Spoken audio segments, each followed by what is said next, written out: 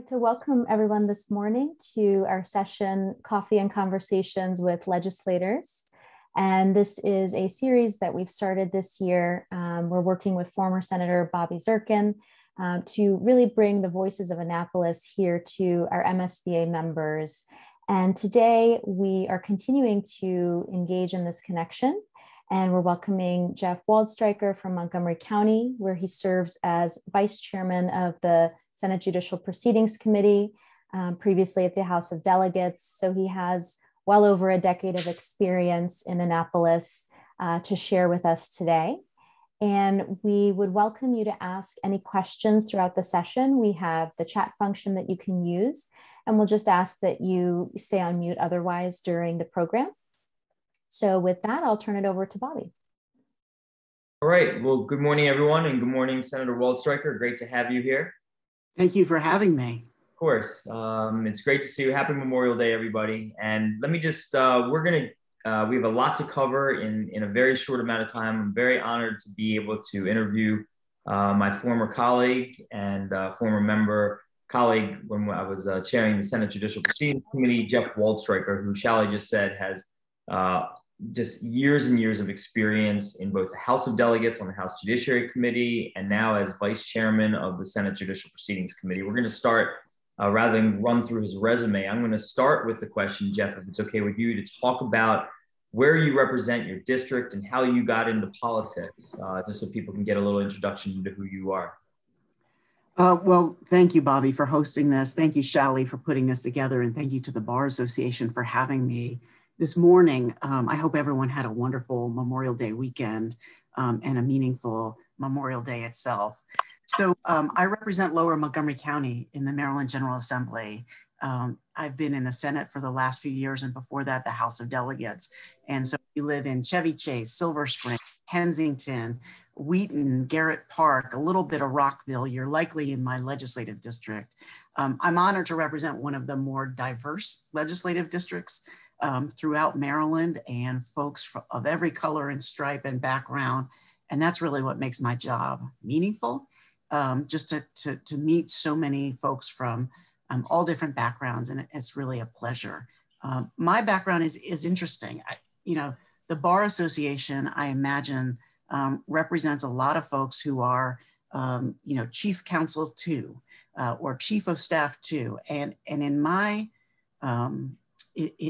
training, I always thought that's where I would end up, as chief counsel to the House Judiciary Committee on the Hill, or chief counsel to the Senate Judiciary Committee. I always viewed myself as behind the scenes, and I was excited for a career in that sense. I ended up in elected politics by accident. I was working at a big firm, thinking of switching it over to government at some point, when I brought in a pro bono client that I really enjoyed with. There was a midterm retirement in the Maryland General Assembly, and my pro bono client came to me and said, hey, don't you live in that district? And I said, well, I don't know what a legislative district is. They said, no, you live there. We're going to put your name forward. It's a weird process where you put your name forward to the local Democratic Party activists. And they kind of did all the work. Now, it turns out I didn't win that appointment, but I got a taste for how politics works and really enjoyed it. And so when there was an actual electoral vacancy a couple of years later, I ran for that and was very privileged to win for the House of Delegates. That's great. And what year was that you were first appointed and elected into office? It's a long time ago, Bobby. You're making me show my age. So I was elected in 2006, taking office, swearing in 2007, the next year. All right. And you served in the House Judiciary Committee under Chairman Valerio. I did. Yeah. So Joe Valerio, who, by the way, I would sit next to sometimes when he was making fundraising calls, and he would go through the Bar Association directory. I don't know if I'm allowed to say that out loud, but we would sit next to him. Anything goes on this on Coffee and Conversation. But we miss Joe. We're glad to know that he's well. Joe was a wonderful mentor to me. As many of you might imagine, my politics, coming from a very progressive district, were very different from Chairman Valerio's, but we got along as people. So 8 years on that committee, 4 years on the Economic Matters Committee. My illustrious Senator Rich Madaleno then ran for governor, and I ran for his Senate seat. And so that's how I ended up in the Senate, and a wonderful return after 4 years away to the Judiciary Committee, the Judicial Proceedings Committee on the Senate side. All right. Well, let's hop into some law and some legislation. You just came off of a very, very challenging legislative session for 2021. I think somebody's button is on. So 2021, the 2020 legislative session was stopped because of COVID, and so a lot of bills did not end up making it over the finish line. 2021 was challenging, obviously, due to the pandemic and a lot of hot button issues. So let's just start with an open-ended question.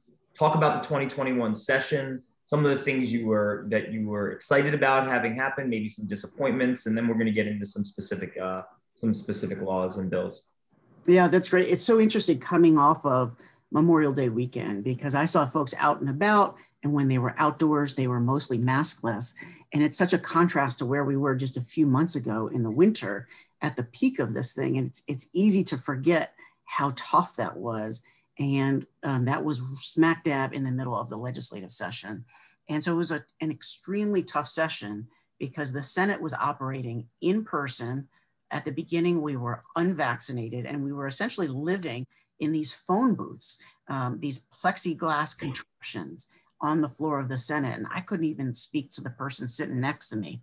And that made the legislative session very difficult, because at the core of what we do is communicating with each other, compromising, getting, at a table, figuring things out. And it was really difficult to do that. But despite those challenges, we had an amazing session and did right by the people of Maryland. So here are the three big things that we did. Most importantly, we did COVID relief. So for people who needed the relief most, low-income renters, owners of restaurants, businesses in the hospitality industry impacted by COVID, we got them the relief that they needed. And sometimes, as we've seen at the federal level, that just meant cash. That just meant checks directly to impacted people that would keep them afloat until the economy opened back up, as it has started to do. The second thing we did was police reform. We couldn't get out of this legislative session without doing the right thing for the people of Maryland, to recognize the racial reckoning that we're in and make sure we bring police accountability and trust back to the state of Maryland. And I think we did a really good job with that under the leadership of President Ferguson and Will Smith, my chairman of the Judicial Proceedings Committee. And the third thing we did is, even as this pandemic took hold, we can't forget that we're in the midst of this kind of generational climate crisis. Bobby, you have young kids, I have young kids. I know many people on this call have young kids, and they will be directly impacted in their lifetimes by the climate crisis if we don't act. And so we started to move dramatically in the direction of reducing carbon emissions in Maryland. We didn't get everything we want. That's natural in a legislative session, but we'll come back next year to finish the job. So COVID relief, police reform, environmental progress, those were the three biggies of this past legislative session. Okay. I'm going to get to a fourth one that at least struck me as something, and I think people that are, on all sides of the bar would be interested in, a bill that you championed this year that did not get any publicity whatsoever, but I think is one of the bigger issues of the session, and that had to do with the courts themselves and the so-called amount in controversy bill that you were the lead sponsor of. And if you could speak a little bit about what that issue was all about and how it all kind of, came to a conclusion towards the end of the session, if you could speak to that, Jeff. Yeah, that's a great question. So as most people on this call know, in Maryland, there's, of course, an amount in controversy distinction between what goes to the district court and what goes to the circuit. Now, I practice primarily in federal court, so this is not an area that I'm particularly familiar with, but once I understood the issue, I became deeply passionate about it. Our district court is a very accessible court. It's a court where discovery burdens are low, where the cost of litigating is low. And we want our district court to remain accessible to everyday Marylanders. It's critical. But because of inflation, medical inflation, a lot of cases that should have been handled in the district court were going to the circuit court, where folks need attorneys, where experts need to be hired, where discovery is extensive. And that's just not good for everyday Marylanders. It means either they settle their cases too early, or they have to go to trial and bear this tremendous burden. And so what we did was seek to up the amount in controversy distinction between district court and circuit court from $15,000 to $30,000.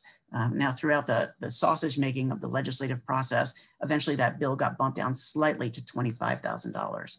So if your case is $25,000 or more, now you'll go to the circuit court, but if it's below $25,000, you'll now have access to the district court where costs are lower and accessibility is much higher. So it's a dramatic win for the people of Maryland. I'm excited about it. I think in any other year, it would have gotten some attention and some press. Now, of course, none of us do this for the attention or the press, especially with newspapers being eviscerated. We don't get much of that anyway. So this got no coverage at all, but it's very important for the people of Maryland. I'm really proud that we did it. And so just to be clear for the people that are listening, this is not to take effect yet because this has to go to it's a constitutional amendment when you change this. And so this will take place assuming that the voters approve it after the next election, correct?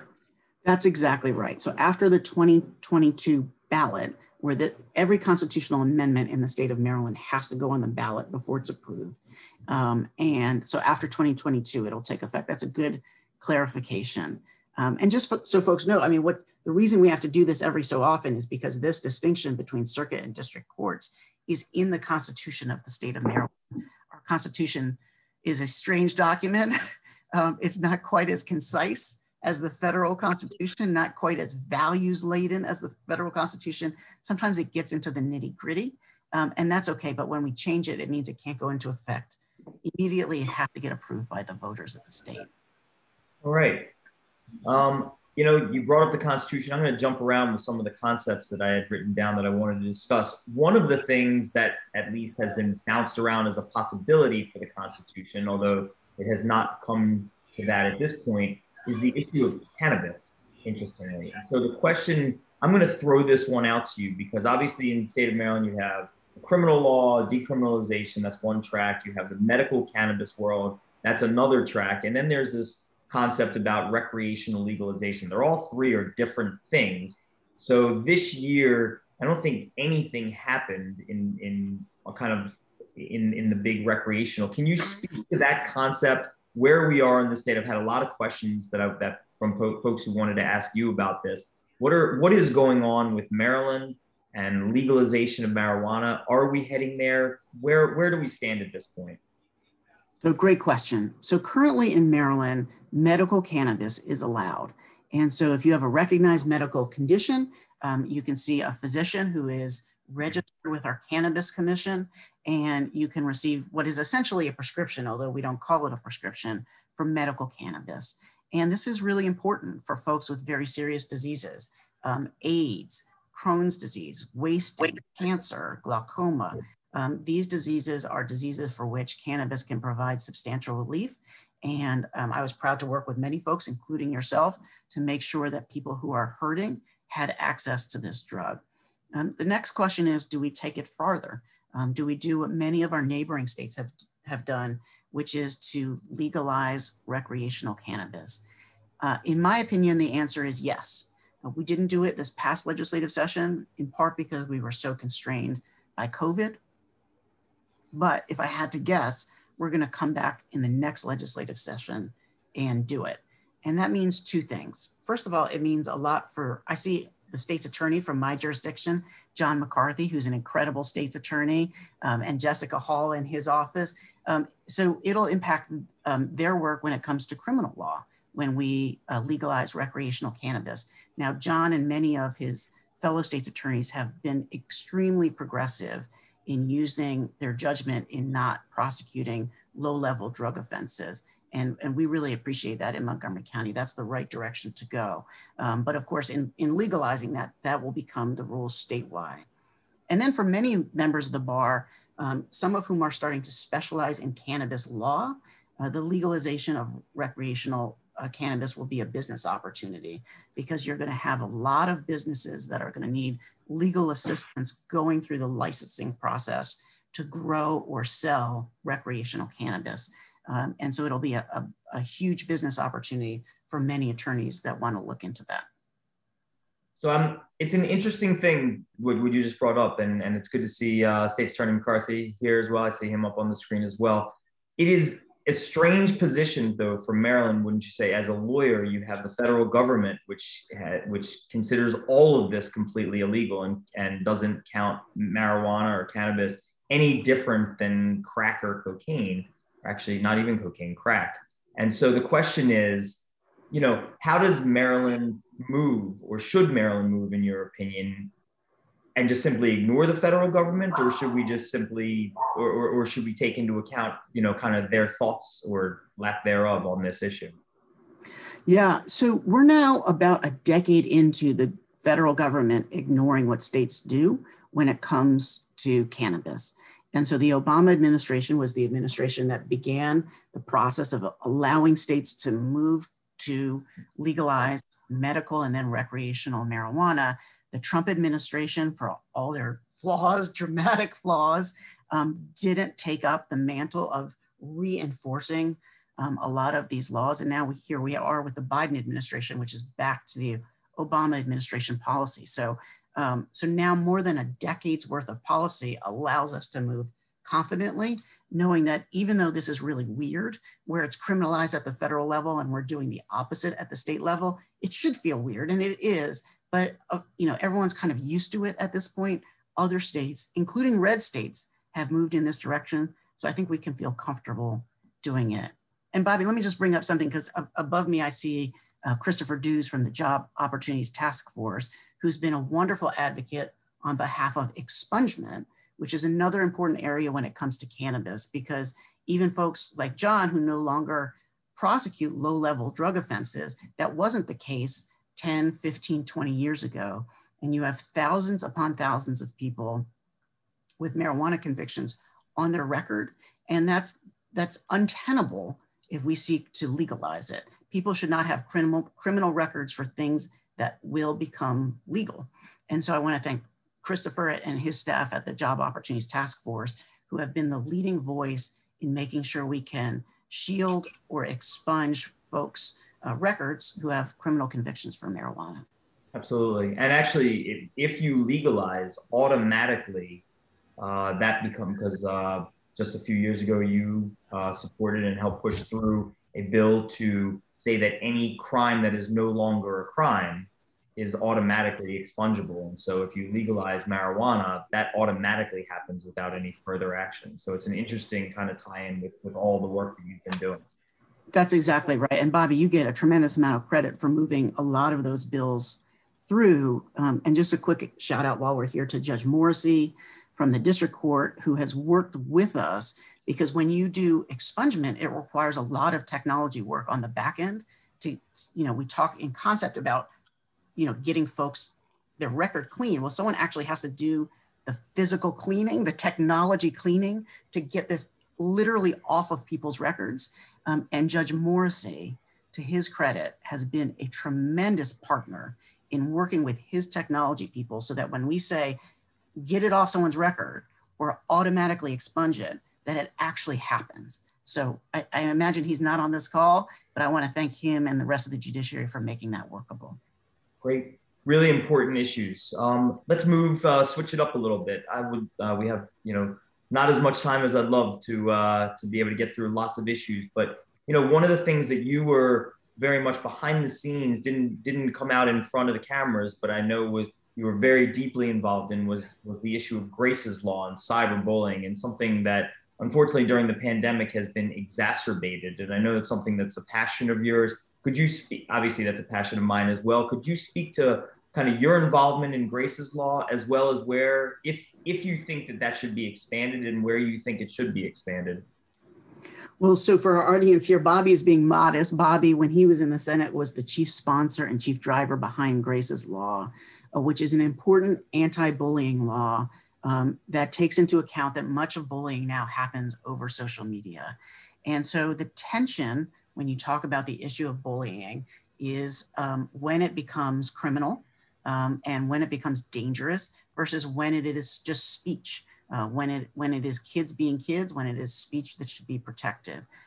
I come to this with a background as a fierce civil libertarian, someone who considers himself a First Amendment absolutist who works closely with the ACLU on civil liberties issues. But it was a very easy call for me, both as a policymaker and as a father to young children, and as someone who has seen, as we all have, social media develop into a place that is not so pleasant all the time, which is that bullying, whether it's in person or social media, if it causes real harm and is designed to intimidate or otherwise hurt someone, is not protected speech and cannot be protected speech, and rightfully can be in our courts. And so Grace's Law is a tremendous step forward for us to say that we do not allow this in the state of Maryland, and that bullying children online in a way that causes real, actual harm is not protected speech and can be criminalized. And so, Bobby, thank you for passing this law. And I imagine it's helped hundreds, if not thousands of children get out from underneath terrible, terrible social bullying, social media bullying. And then the question is, well, we've got this very successful law in Maryland. We were among the first to pass it. Other states have followed our lead. Where do we go from here? And if we believe, as I do, that if bullying and social media trolling can cause real world harm, then why do we limit this to just children? Can we expand this to include speech aimed at harassing, intimidating, stalking adults via social media? And I think that might be the next step for Grace's Law. And I think it's a legitimate step and one that we could find support from both sides of the aisle in the General Assembly. All right. And also, I know that something that I recall from the debate, the education component about making sure that kids and parents understand their rights, that they don't just have to face this alone in the courts, but actually, face this alone just among themselves, that they can actually find some respite in the courts, either with a peace order, some kind of an education. I know one of your colleagues, Senator Hester, has talked about wanting to expand the amount of education that's going on. Is that something you think is something that the General Assembly might take up? I think that's right. Ultimately, when someone is the victim of bullying, they usually don't want monetary damages. They usually don't want a criminal prosecution of their tormentor. What they want is the social media post to come down, the bullying to stop, and perhaps the bully to receive some type of counseling or education about why that behavior is so harmful. Like everything in life, sometimes the courts can kind of reduce it to, is it a crime or is it not a crime? Should it be compensated or should it not be compensated? Of course, in real life, and the problem-solving courts know this, real life is much more complicated.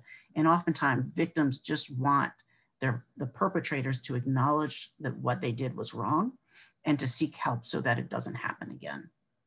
And just for those who are listening, Grace is a young, the severity and the importance of what Jeff was involved in, just to make an editorial comment, was a young girl from Howard County who ended up taking her own life, committing suicide based on the severe abuse that she was taking online. This is not just schoolyard type name calling that Senator Waldstreicher is referring to. So we're looking forward to seeing what you come up with to move forward on this. Let's move forward on another controversial issue, one that has never made its way through, although there's always conversation every year about this, and that's the issue of the election of judges. In Maryland, as you know, for those who are listening, district court judges are not elected. Circuit court judges are elected. We're one of the states that does that.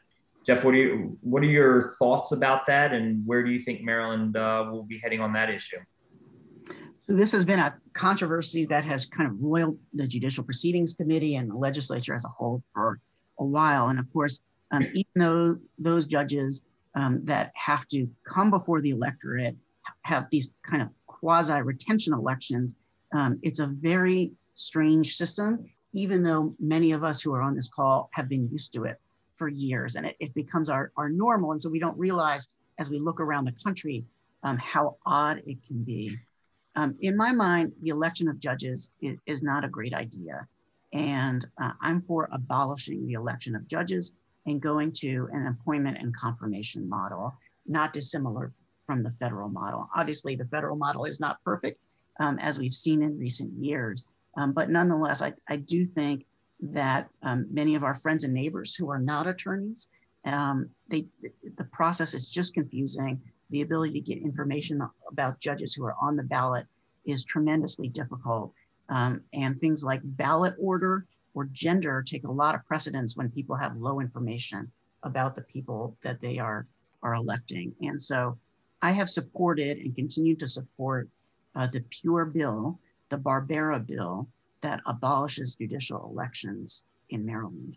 But an interesting nuance to this is there are a bunch of members, many of whom I love, respect, and are friends with, who support kind of what I consider to be a little bit of a Rube Goldberg machine, a kind of compromise to judicial elections. Basically what these compromise ideas do is if you get a certain number of votes for confirmation in the Senate, then you don't go before the electorate. But if you're confirmed by a majority, but not a super majority, then you do go before the electorate. And so folks have been trying to kind of float these compromise ideas. And I appreciate the intention, people just trying to kind of thread the needle to get something passed. But I have voted against those compromises because I think we already have a complicated system, and complicating it further just to pass a bill, I think in my mind has not been a good idea. So I have voted against those compromise bills and continue to hold out for the pure bill that gets rid of judicial elections in Maryland. And where do you think this is heading? This is a bill that has been around for as long as at least I was around, starting in 1998. So the question is will there be movement on this, or is this kind of the yearly debate that doesn't seem to go anywhere? Yeah, well, a couple of things. So next year is the final year of this term. Then we have an election. We'll have a new governor because Governor Hogan is termed out, and some new members in the Senate and in the House. So I don't think this is kind of a debate that will continue on forever in perpetuity, where it just becomes rote and we talk about it every year and don't do anything. But I don't think next year is the year. So I think after you see the turnover after 2022, then this discussion will come back in force. We'll have a new chief judge who may be looking to talk about this issue again. And so I think eventually this will pass. Let me just make a quick other point. Even though I believe strongly that judicial elections are a bad idea, I am fully respectful of folks on the other side. A lot of people believe that judicial elections provide increased diversity, and particularly racial diversity, on our bench. And even though that is sometimes true and sometimes hasn't been true, I do respect that position. And people on the other side are well-meaning, well-intentioned, and very thoughtful in how they present at these debates. All right. We are starting to get some questions. There's a question just to follow up on the judicial elections. One of the areas that I thought was interesting, and interesting on multiple levels, is the idea of independent voters, which is the fastest growing group in the state of Maryland and actually nationally, participating in these judicial elections. As everyone knows, these are kind of quasi-partisan elections, even though they're not supposed to be, where you could have situations where if the primary goes a certain way, independent voters are not permitted to participate in it. So if it finishes in the primary, there is no general election. And so all the independent voters are essentially barred from participating in that election. Should these things be nonpartisan? Is there a mechanism short of doing away with the elections that you would support to allow independents to participate either in these judicial elections or in elections as a whole? It's kind of an open-ended question there. Yeah. I mean, that could be a half step, right? So right now, this complicated process that we have essentially excludes independent voters. The judges have to appear on the primary ballots of both parties, Democratic and Republican. And then you can get these strange situations where one group of judges wins one primary and another wins another primary, or not just judges, but candidates. And then they come together on the general election ballot, and it's even more confusing. And so, so I'd like to scrap the whole thing, obviously, but as a half step, allowing independents to vote in the judicial primary can be helpful. And that's not foreign, right? So in my county, Montgomery County, we don't have partisan Board of Education elections. And so Board of Education candidates appear on the Democratic ballot and the Republican ballot. But if you're an independent, they will appear on your ballot as well. And so essentially mimicking that model for judges could be a good idea until we find the votes to abolish it. Interesting, and a good question. So let me turn first. Before I do want to talk about your role as a lawyer, as the chairman, as the vice chair of Judicial Proceedings Committee, the new Senate leadership, a lot of things to unpack there. But before we do, you had touched on police reform, and just if you could just touch a little bit, obviously we had a whole session where Chairman Smith came on and spoke in great detail, and Senator Carter as well, about police reform and the issues with that. But your thoughts on that, and are there next steps? Kind of where are we in terms of the law, in terms of what we did and where we may be heading, if anywhere else? Yeah, so we took dramatic steps to restore trust and accountability in our police and passed a series of bills to do that. Now the job is not done. We have to make sure that what we passed is workable. And there are certain aspects of the bill that advocates wanted that we weren't able to integrate this time. But because we delayed the effective date, we may be able to come back next legislative session to do much more when it comes to police reform, and most importantly, increasing transparency and accountability in that process. But a legislature is not just a body, it's a group of individual people. And you and I have served with a number of incredible folks. And very few are as incredible as Chairman Will Smith, who's the chair of the Judicial Proceedings Committee. It's my honor to serve as his vice chair. And this is a man who served his country in wartime. I know as we come off of Memorial Day weekend, it's important to recognize that. And is just a consummate statesman and legislator. And he shepherded this police reform package with poise and leadership, always allowing listening to come first. And so it was just a pleasure to watch him up close do this work and make sure this package got from the beginning to the end over that 3-month period. And none of that would have been possible but for the leadership of Bill Ferguson, our new Senate president. And Bill was committed to transparency and accountability in the bill, but more importantly, you start to see this generational change within the chamber, and it's very exciting to watch. And I'm honored to kind of have a close-up seat on this, because Bill is a policy guy at heart, and politics are an important part of everything we do, but ultimately the politics comes from making good policy. And Bill was committed to a good work product, not only on police reform, but also the other things we've talked about here, especially COVID relief and education reform. And so it's just a pleasure to watch them both up close. Between Bill Ferguson and Will Smith, we're really in good hands when it comes to Senate leadership on a lot of these issues. I'm not going to take offense that you called it a generational shift, since it was no.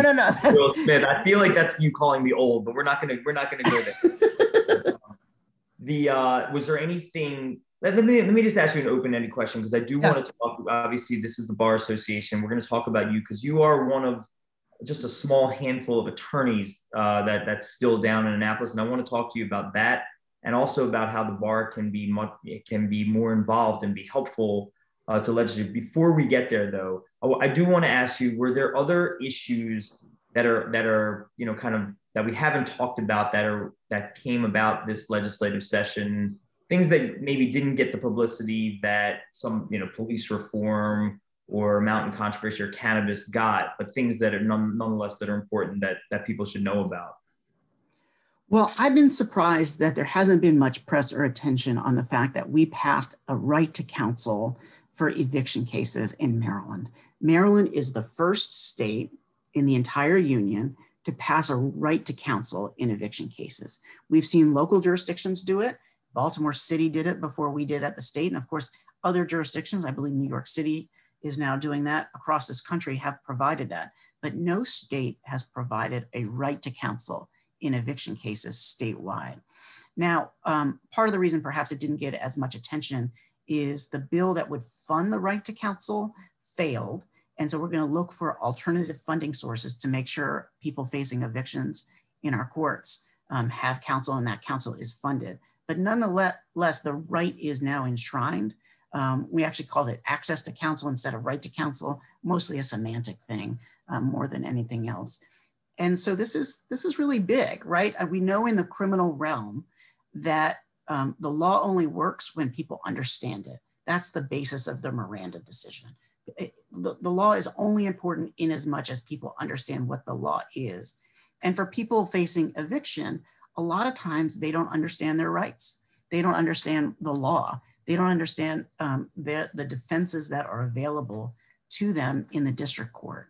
And so passing this access to counsel in eviction cases for tenants is really a revolutionary idea, a small step towards civil Gideon that I think many of us on this call support. So thank you for asking about that. It's a big deal. And for those on the call who practice in this area of law and in issues of property law and landlord-tenant law, let the word out, because even landlords, I think this is a good idea because it makes sure that everyone gets the compensation that they deserve and that everyone is represented through the process. All right. Any other issues before we turn? I think that's the big one on my mind, but can I go back to what you were asking about kind of lawyers in the General Assembly? Absolutely. Yeah, that's an incredibly important issue, right? When I first got started, I mean, I like to tell people my seatmate on the House Judiciary was Joe Getty, who is now a member of the Court of Appeals. And you looked around the room and there were lawyers everywhere. And it seems like the number of lawyers, practicing attorneys has dwindled. I know you are one of just a handful in the Senate of attorneys. And, I guess, could you speak to that experience and what it's like to be there as one of the practicing attorneys left in the General Assembly?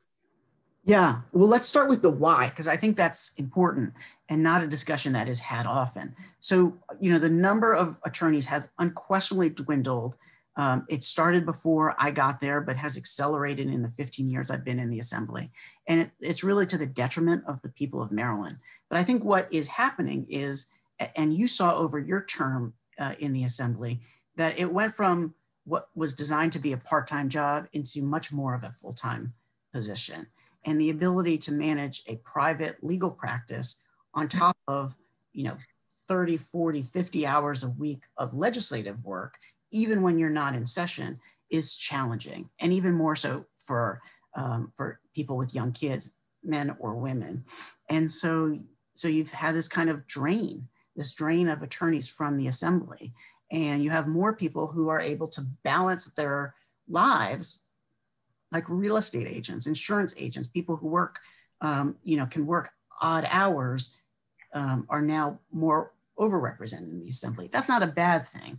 But what lawyers bring, and you saw this closely, is lawyers bring an innate sense of justice, an innate sense of fairness, and a fluency with language that is really valuable in the Assembly.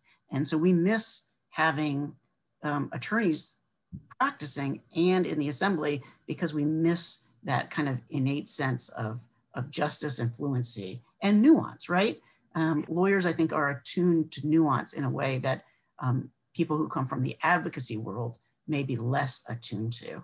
And so I don't know if we can solve it, but what I can say is for members of the Bar Association, your voice is needed more than ever, is more valuable than ever. So if you care about issues or just want to kind of legislate in the area that you practice in, please, come speak to me, speak to the Bar Association leadership, and we can get you plugged in, because having lawyers involved is really a critical aspect of what we do every day in the Assembly. Do you have any thoughts about specific ways? I know that's really important, and it's a big focus of the state bar is to now have attorneys more interactive with legislators back and forth. Are there specific, but everybody has busy practices and they have lives. And so are there some specific ways that you think the bar can be helpful to you, to members of the General Assembly, in kind of participating and doing it in a productive way? Yeah.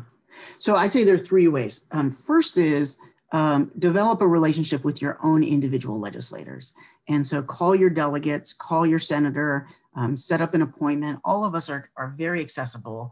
And now with COVID passing a little bit and the ability to meet, especially outside, I think just connecting with your own individual legislators is an important way to get involved and talk about what you're passionate about.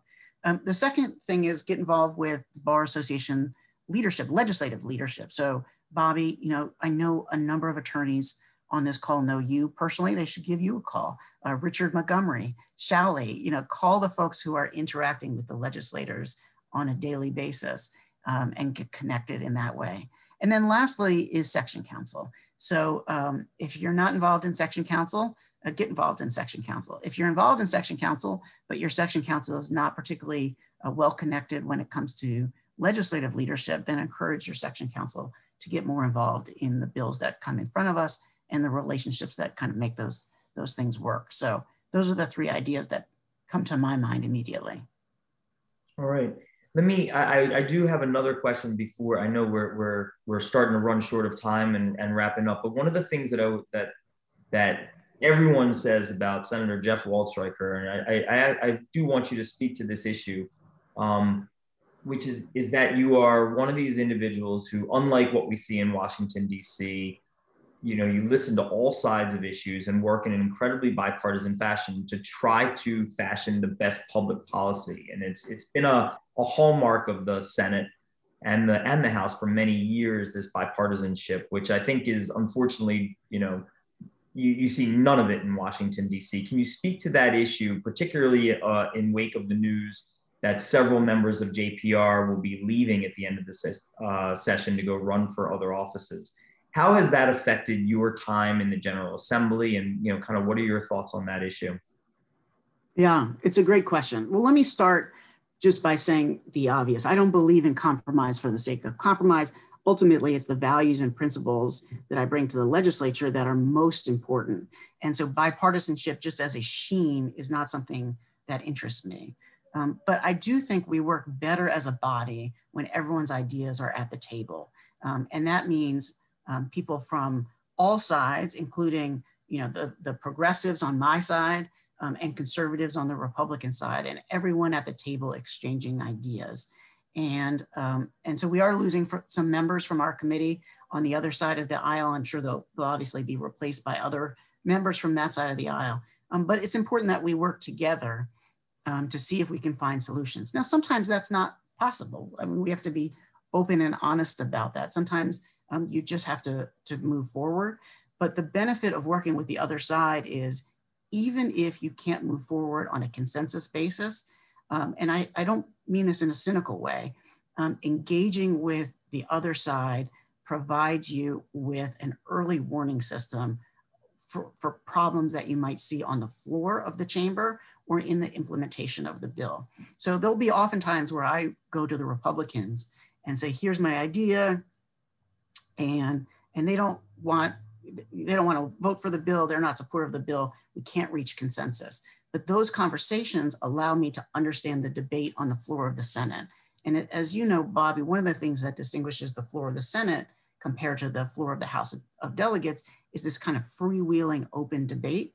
And so having those conversations early, while important in their own right to see if we can reach some kind of bipartisan consensus, if we can't, and I just kind of have to move something forward, or leadership has to move something forward, then we know what arguments are going to be made on the floor. And as an attorney, as someone who is used to preparing for court, knowing those arguments of the other side ahead of time is an important way for me to prepare for the argument on the Senate floor. So it's beneficial in all those ways. Yeah, it's for those who don't know Senator Waldstreicher, I mean, deeply involved in things like criminal justice reform, which all, unlike what you see in DC and actually sometimes in the House, was really moved forward in together with everybody working together and getting a little bit And Jeff is a master of that. And I think you need to be commended for, you know, not only writing everything on your little whiteboards, but also making sure that everybody has you know, their say in terms of these issues. So we are coming to the end here. I think a lot of good issues, a lot of good important things. Is there anything that I missed that in terms of the big ticket issues of this session, or actually what is coming next session? What does the 2022 session look like for Jeff Waldstreicher before we end this session? Yeah, well, again, thank you for having me. 2022 is an election year session, and so it's hard to predict because as many of folks on the call know, sometimes we get a little less done than perhaps I would like as a policymaker in an election year legislative session. But nonetheless, coming back and filling any gaps in our police reform legislation will be important. And as I mentioned earlier, we had some really bleeding edge environmental legislation that just didn't make it past the post. I think we're going to come back and do a lot of that work. Of course, part of what we do is put out fires, right? Sometimes the Court of Appeal come down with a decision that the legislature doesn't agree with, and we'll come back and overturn it. From time to time, and we've seen this too, the Court of Appeals will say, hey, legislature, we're not sure what to do here. We need your input.